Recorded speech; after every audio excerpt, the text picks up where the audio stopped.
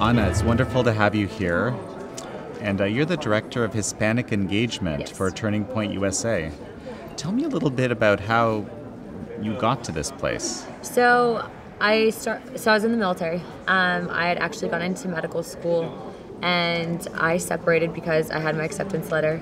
And about 24 hours prior to me leaving, I got a text message from Charlie saying, "Hey, I'd like to talk to you. We'd like to offer you this position." Now, to kind of segue how I came across Turning Point, that was a little bit of an interesting story. I was working with an organization called Veterans for Child Rescue, and this was right prior to CNN essentially going down to the border and putting literally Hispanic women and children on their TVs because they believed that this was an immigration crisis.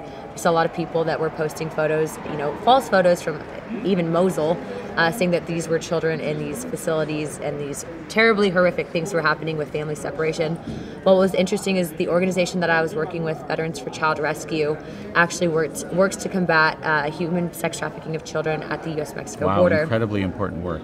When you see what happens and you talk to these people and you see the numbers, it's horrific. So on my own, not only was I working with this organization and using my social media to really shed light on it, but I started doing my own digging. So I read the 2018 human trafficking report. I found statistics from the ACLU, even UNICEF saying that, there's around 16,000 children that have been victims of human sex trafficking. So even at this event at CPAC, if there were 5,000 people in attendance, it's times 3 in that room of children that have been.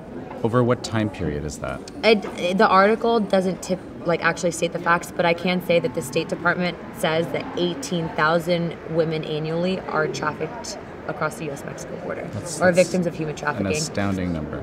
And when you look at that and you try to explain to people the perspective of why we need, literally a physical barrier, whatever it might be, to secure the border. I mean, yes, you have the drug aspect that are killing Americans on both sides, but then you have this aspect of human slavery that's taking place.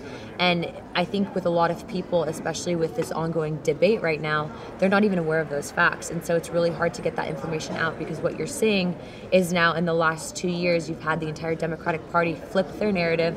They're going from, initially really supporting these border policies and even going along with the same policies that President Trump tried to put in place.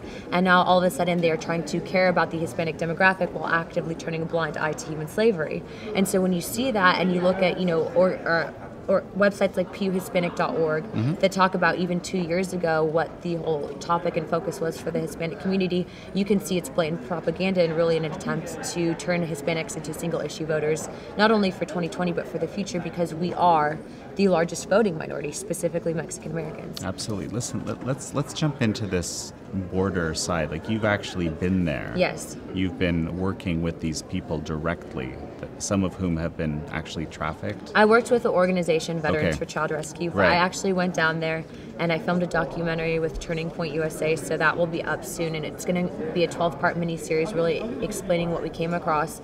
And what was so crazy to see is you go down to certain areas of the border and yeah, it's open, but then you find evidence of people who have made that journey. And I'd like to consider myself someone pretty physically fit. I made it through the military basic training. Right. But when you see this and you realize that a lot of these people that are coming over, most of the time they're forced into it. A lot of times they're forced into not only being human trafficked, but they're forced into carrying drugs. And then you talk to the Border Patrol agents and you hear stories, and it's not uncommon for them to come across groups of not only men, but just women who are separated from their children and promised if they bring this across the border, if they come across, they'll get their children at the end, and they never relocate them again. And then you realize that, the difference between drugs and a human is that drugs are used once, a human you can resell time and time again, and so it continues to generate profit. And the interesting thing is, I know everyone, fake news CNN, but ironically enough, before Trump, they did an article on a woman called Carla Jacinto. She came out and said that she was raped 43,000 times over a period of, I think, about 4 to 6 years. And, I can't even fathom that. I don't even... You have to read the article, because when you look at these numbers, and she's now an advocate for women who have been trafficked into the United States, and she works with an organization in Mexico City that helps take these women out of these brothels, even on the border, because there's a lot of sex tourism.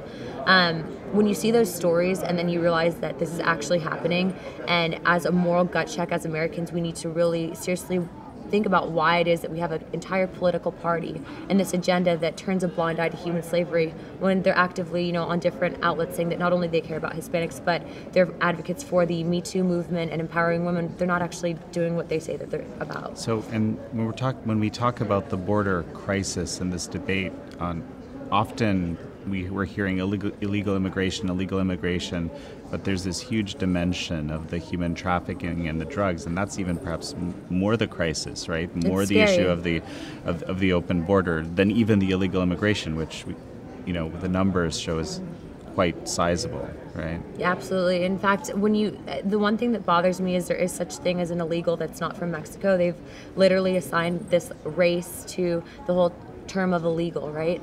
But aside from that, then you have the aspect of, look at how much fentanyl they really caught coming across the U.S Mexico border. Was it last year alone? It was enough to kill the entire U.S population 2 times over. Then you see what's happening to American families and the fact that, yes, we have an opioid epidemic. You have so many things that are happening, and I can say that, I'm not happy about this, but I've had family directly affected by drugs. My grandmother died of AIDS from heroin use. I've seen directly the impact that it can have not only in my family but in these communities. And coming from that, what you see is that you have these people that are in politics, and I think that you have people that care and then people that read it in books, and so they might not have that direct connection of what your everyday American faces. And so it is a problem. You have this huge you have all the factual backing from the State Department, from the Justice Department, from Border Patrol, from law enforcement, but they don't want to listen. So I think it's time that everyone in America says, this is a nonpartisan issue. This is an issue that's affecting people, not only just here in the United States, but on both sides. And if we don't lock this down soon, what's going to happen is you're going to continue to have the mass murder and genocide and whatever's happening in Mexico. And I say that because literally Breitbart did a story on it, where they were showing pictures of decapitated and dismembered bodies near a freeway near the U.S. Mexico border. That's happening on a regular basis because of these wars happening over trafficking routes into the United cartels, States. Yeah, the cartels. And people, because it's not happening right in front of them when they go to their Starbucks first thing in the morning, they don't want to think it's an issue though, but it is. It's absolutely an issue, and we need to be more effective in what we're doing with our policies, because when we're not, people end up dying. This is a very personal issue for you, obviously. So how are you personally faring through? You lost your grandmother. Yeah. For me, I'm not ashamed to talk about. I think a lot of people, sometimes especially in this arena, they might more or less be embarrassed where they came from, but I feel like that my life stories really enabled me to connect and talk to people and really say, look, I've lived through certain things. I didn't have a great upbringing, but because of that diversity, it really helped me think about things from a different perspective and really talk to people about why we need solutions for certain things and why some proposals don't work and why other ones do. And really, coming from Los Angeles, California, I wasn't essentially raised conservative. So it was really my life experience that led me to come to the conclusions of why I do believe what I do now. But because of that, I'm able to talk to people and really explain to them, hey, look, I'm not just reading this in books. I didn't have the easy upbringing. I understand what you're going through, and this is why we need this solution. And this is, it's very much in line with, our reporting approach to the border, which is, our reporter Charlotte Cuthbertson, she's there. She's basically going on ride-alongs with the Border Patrol. She's talking to the sheriffs. The realities are very, very difficult, and sadly along the lines of exactly what you're talking about. Thank you so much for sharing your story. Thank you.